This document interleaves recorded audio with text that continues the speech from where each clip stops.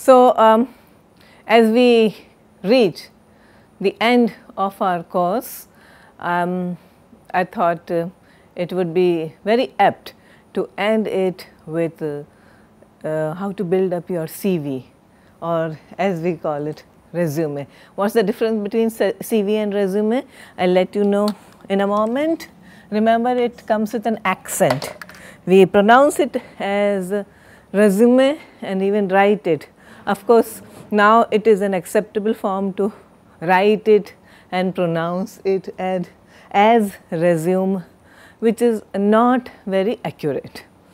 So, coming back to what we are going to do today, we are going to see how we construct and structure our CV or resume, how to write a cover letter. Cover letter can be for job purposes or even for applying to universities abroad. We have already seen how to do these things, right? In one of our early lectures, we have seen how to apply to foreign universities, ask for letters of recommendation, and ask for requests for PhD supervision. So, all those kinds of letters are formal letters, and so is a cover letter. CV or resume is can be categorized in two types: chronological and functional CV. Also, we have how to write your cover letter. So, you have to remember how to write the address, how to write salutation, introduction, the body, conclusion. So, go back to your recent lectures on essay writing and even the various kinds of letters that we have been doing, and remember that it is always a 3-para format, if not always then mostly, to be on the safe side. And then conclusion, signing off and signature, because those are the salient features of a cover letter. CV and resume, that can be chronological or functional. We will see what is the difference. Now, what does a CV do? What does a CV do? CV presents your education and work qualifications, or rather work experience, the places where you have been working. So, CV, in other words, is a record, a document of your education and your work experience. It also tells the reader, your potential employer, that what skills do you possess. I mean, you always pitch your CV according to the needs and requirements of a particular job. So, remember, it is very good to keep a ready structured CV, but always be willing to make it flexible for various kinds of jobs. Okay, so, every job may have a different requirement. Be flexible. So, construct or revisit your CV accordingly. Remember, CV is usually done in a structured or in a chronological way. That is, and what do we mean by chronological? The dates. Okay, the dates are mentioned clearly. So, for example, you did your B.Tech 2003 to 2008, and then you did your M.Tech 2009 perhaps to 2011. So, it could be like 2003 to 2007, 2008 to 2010, I mean whatever way you feel that you want to project your CV. So, we are giving the dates, in other words, the years, the years of your achievements, the years of your qualifications and your degrees. Here is a sample chronological CV. Please take a look at this. Please read the slide. See how chronological CV is constructed. Look at the way education, there is a separate column.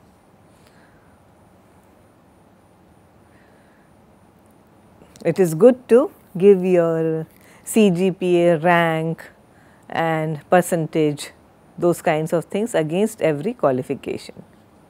Then look at the details of employment and the designation, and below that in a few lines what are the responsibilities, and then also look at below, and then you will see the person has also given us the previous experience. So, before doing his present job, what was he doing? He was working as an international student liaison officer, and what were the responsibilities, all right. So, this is an ideal chronological CV. It gives you as much information as necessary, and it also gives you gives the reader some sense of what your interests are and how you can be used in a company or in an organization. Now, I said that I will give you the distinction between CV and resume. The distinction is of British and American language. British English calls it CV, while resume is more American English. On an American resume, you may or may not include your date of birth, marital status, etc. Okay. American style also starts with the most recent qualification and work experience in a backward order.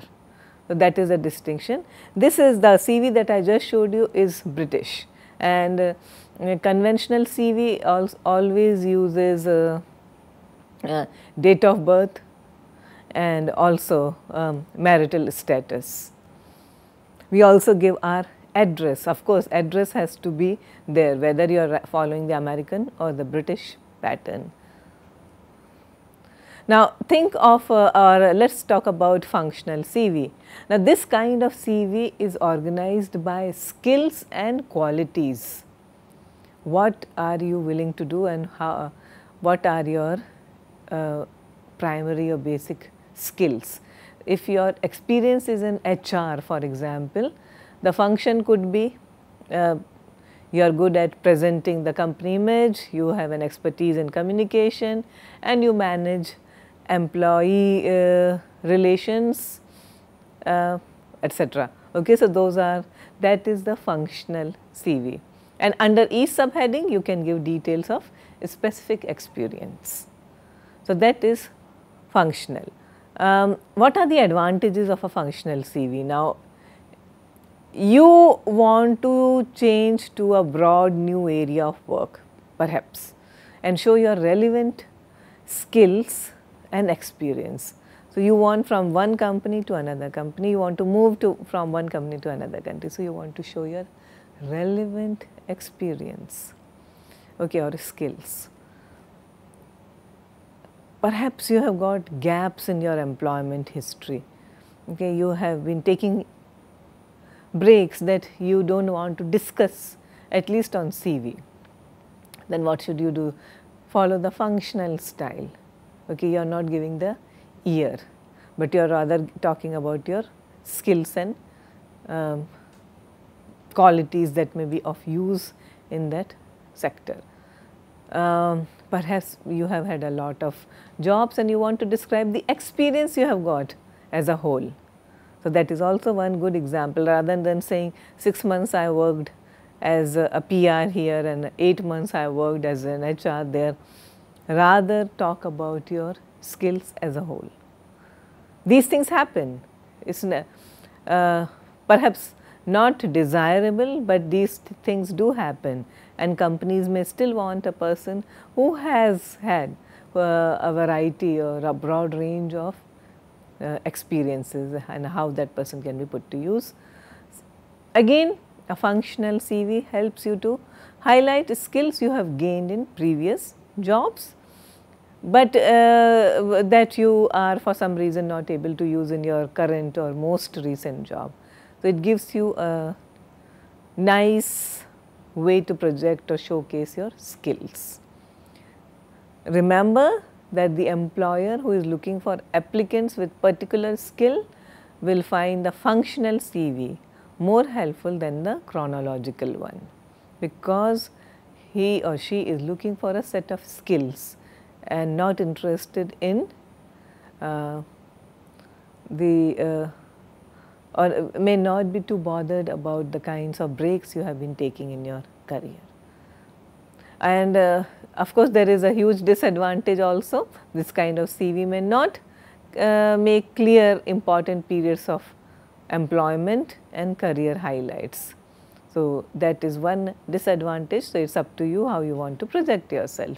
Let us look at this sample. Please read the slide. This is a sample functional CV.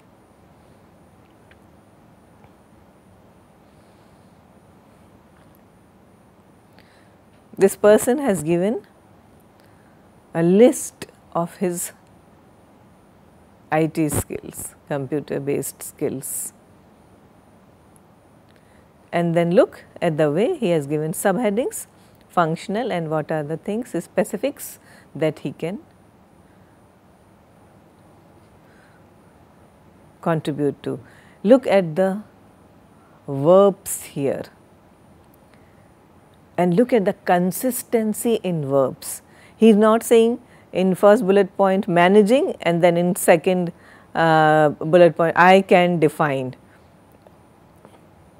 Look at the consistency, managing, next defining, next designing, developing, testing, next managing, then providing, cooperating, managing, communicating, delivering, defining, interacting, identifying. Look at the wide array of verbs available. This is the way you should be using you should be using verbs in your written documents, which are of such formal nature and that play such an important role. You see, the way you project yourself in your CV, that is what is going to interest the potential employer in you. So, this is something that requires great deal of practice and skill, and always keep, I would suggest always keep a good CV ready and alter it or tailor it according to the needs of the place you are applying. Please look at this slide. The full text of this functional CV is available here.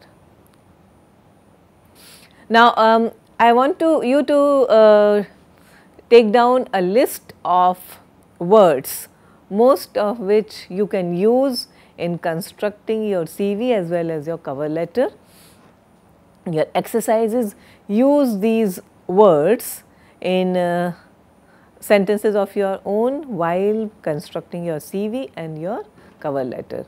So, take down the words: accurate, adaptable, managing, ability to work under pressure, cooperative, loyal, logical. Loyal, logical. All right.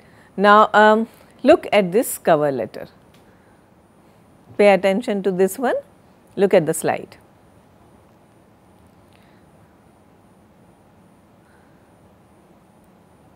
Now, the full text is available somewhere. I have given you the link there at the bottom, but I am interested in the structure of this letter. I read your advertisement for a marketing manager with great interest. Of course, remember you have to begin with writing your address, not your address, writing the address of the company that you are applying to. Okay? So, perhaps to the HR manager, okay, or to the manager or to the CEO or to the president of the company. So, whatever, but you address, give the designation, and below that give the address of that company. You can write the date also there, and then next you go on to write dear sir or madam. If you know the HR person or the person who you are addressing the letter to is a male, say dear sir. If it's a woman, dear madam. If you are not too sure whether currently it's a male head or a female head, then you can always write dear sir / madam. That is the conventional use or the conventional form of writing a cover letter. And then you write the subject or the objective. It is also very conventional, traditional way of mentioning subject of the letter, what you want from that person, maybe applying for the job advertised, and then you move on to the body. I read your advertisement for a marketing manager with great interest. If you are seeking to augment your leadership team with an experienced and accomplished marketing professional known for breakthrough results, please consider my enclosed resume. As a Dash Company's marketing manager since 2008, I direct all phases of both the creative and technical elements of marketing initiatives, including data mining, brand creation, print and web collateral development, lead generation, channel partner cultivation, customer segmentation profiling, as well as CRM and acquisition strategies. Perhaps most importantly, I offer a history of proven results as evidenced by the following marketing accomplishments for my current employer. Okay? And here is a list of accomplishments also that person has given. For due to lack of space, I have removed that, but the full text is available. You can look at the full construction. I would welcome the chance to discuss the market. So, look at the way conclusion has come across. It is very effective. I would welcome the chance to discuss your marketing objectives and ways I can help you attain them. Feel free to call me at whatever number to arrange a meeting. I look forward to speaking with you. Sincerely, Dash enclosure resume. So, look at the way now, look at the first paragraph. The person is building up the introduction, how he got to know about this advertisement. Secondly, how he can contribute, second and third paragraphs, and then lastly conclusion. So, it is brief, concise, precise, to the point. So, always remember what are the elements of an effective cover letter. You should talk about which job you are applying for and how you learnt about it. Okay, so which company, a software professional, and which exactly what designation. Then second paragraph should give you a brief overview of your relevant qualifications and experience. Of course, you are attaching your CV, so you do not have to repeat yourself, but give a brief overview. And third paragraph should be about why you are interested in the job and what makes you a suitable candidate. What is your USP, unique selling point. And last paragraph should be the conclusion. You look forward to meeting this person, you are ready for an interview between this date and that date. Perhaps you are available, mention your availability. Perhaps you are not available in town right away. You should be very clear about it, and then be very polite and say that you would look forward to hear from that person. And then of course, you have to remember signing off is always important. Yours faithfully, yours sincerely, and then your name. Always do these things. So, in order to understand the mechanics of a cover letter, remember that you should write the address, name, position of the person you are writing to, use sir and madam. We use to whom it may concern if we do not know the name of the person we are writing to. Remember, you should always, what we have been talking about in essays applies here also, always avoid contracted forms like don't and aren't and shouldn't. Okay. Those are not very formal, and especially in letters which carry so much of importance for your career. Remember, you should always round off with yours sincerely, yours faithfully. I have already recommended advanced learner dictionary for you to you, that is Oxford ALD. So, there is a detailed and very nice description of how to write cover letters and CVs. So, if you want more information, please look it up. Remember, you should never write your name at the top of your cover letter, but always at the signing off and signature stage. Now, let me give you a speaking exercise. This is something that you can do in pairs. Tell your partner what are the highlights of your cover letter. Use phrases and expressions such as native language. Here you should talk about what is your native language. Then near native command of some other language. Perhaps you have a near native command of Hindi or Gujarati or Marathi or French or Italian. Include all that. Proficiency in English. This is important. In times of globalization, your proficiency in English needs to be highlighted. High school qualifications, graduation qualifications, about details about that. Then skills that you can bring to the table and references. Who are your referees? Remember, potential employees always try to contact people who know you, which is very logical. Okay, there is a reason for doing that. Someone should vouch for you. So, therefore, it is important that you have your referees right. All right, now let us move on and look at this exercise. I want you to fill in the blanks. I will give you the list of words that you can use, but look at the passage first. Please find dash my CV in application for the post advertised in the dash on 30th November. The nature of my degree course has prepared me for this dash. It involved a great deal of independent research requiring initiative, dash and a wide range of skills. For one course, an understanding of the dash industry was essential.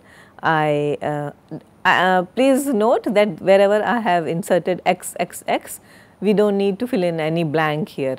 I am just covering that exact names and proper nouns here. Industry was essential. I found this subject very stimulating. I am a fast and accurate writer with a keen eye for dash. I should be very grateful for the opportunity to progress to market reporting. I am able to take on the dash of this position immediately and have the enthusiasm and determination to dash that I make a success of it. Thank you for taking the time to dash this application, and I look forward to hearing from you in the near future. Use the following words: self motivation, ensure, consider, responsibility, detail, position, enclosed.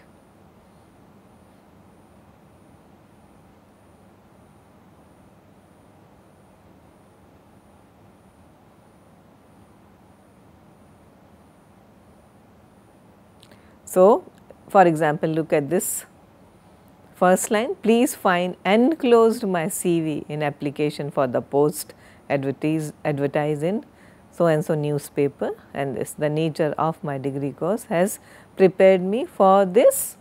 What should be the next word? Please refer to that list and come back to it.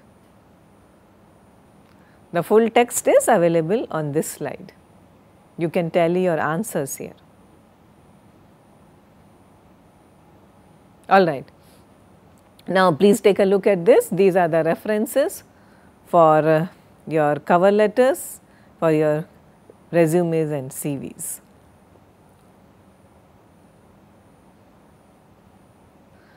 Now, let us practice some grammar. Look at this slide. This is just a practice text. We are going to practice our simple present tense. And then I will give you exercise once we look at once we finish reading the text. Rooftop gardens, also called living roofs or green roofs, have many advantages, including providing more space for agriculture, adding beauty to the cityscape, and increasing air quality.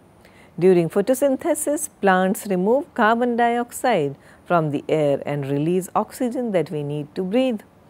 On hot summer days, rooftop gardens may also keep buildings cooler than traditional roofs, especially larger buildings that often have tar and gravel roof surfaces.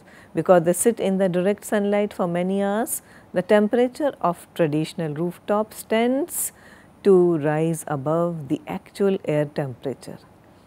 That heat radiates back into the environment, making urban areas much warmer than rural and suburban ones. If you live in a big city or have visited a shopping center with a lot of concrete and buildings, during warm months you might have noticed the temperature difference. When heat is radiated back into the environment from rooftops, an area with many buildings like a city can experience an increase in local air temperatures by as much as 5 to 7 degrees Fahrenheit. This phenomenon is called the urban heat island effect. Now, your exercise here is, I want you to identify any 5 instances of present tense. Also identify any 2 complex sentences. Please keep going back to your sentence structure: simple, complex, compound. Remember the distinction. We have done that in lot of detail in some of the earlier classes. And your third exercise is identify any 3 connecting or linking words. So, even when you write your cover letter, you need all these. You need to use present tense, you need to use a mix of sentences, you need to use or have some command of linking words, make good transition, okay, use the hooks and signal words. Go back to the earlier lectures and you will understand what I am talking about. Now, let us read this passage. Look at the slide. And then I will give you some questions based on this. Living in a new culture can be exhilarating, personally rewarding and intellectually stimulating. It can also be frustrating. It is one thing to visit a country moving on when you have seen enough, and it is quite another to live there and function according to a different and sometimes mysterious set of norms. Participation in your chosen abroad program provides a rare opportunity for you to begin to know another society from within, but it involves certain responsibilities. The most obvious one is to adapt one's behavior to the customs and expectations of the host country. This is not to deny one's own culture, but to respect that of others. Another, even more subtle responsibility you have is to remain open in order to become aware of similarities and differences, to learn rather than to judge. This can be the most rewarding experience in your education. Now, my question to you is, what is the passage all about? Work in a pair, talk to your neighbor. What is the passage all about? Now, look at this slide and I am giving you the exercises. First, I want you to change the following sentence into its past form. The most obvious one is to adapt one's behavior to the customs and expectations of the host country. Second question, I want you to find the meanings of these words: exhilarating, stimulating, subtle. And third, I want you to change into adverbs: certain, rare, culture. Now, give a suitable title also to this passage. Let us have some speaking based on this exercise. Work in pairs and discuss the problems that one can face or one may face when people go abroad. I want you to talk about the cultural difficulties people face when they travel to foreign countries. You should cover talking about food, clothes, language and the weather. So, use all these terms, cover all these points and then discuss it with your partner, neighbor or your classmate, that what are the problems one may face when we travel abroad. So, the passage you might have guessed is about culture shock and adaptation to foreign cultures. Please look at this slide. The full text is available here.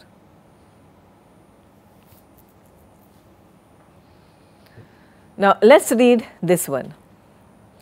Let us read this, the given passage. Look at the slide and then we will do exercises based on this. No one has ever explained space in all its bewildering glory as well as Sagan did. This is a passage about the great Carl Sagan. He has been gone now for nearly 2 decades, but people old enough to remember him will easily be able to summon his voice, his fondness for the word billions and his boyish enthusiasm for understanding the universe we are so lucky to live in. He led a feverish existence with multiple careers stumbling over one another as if he knew he would not live to an old age.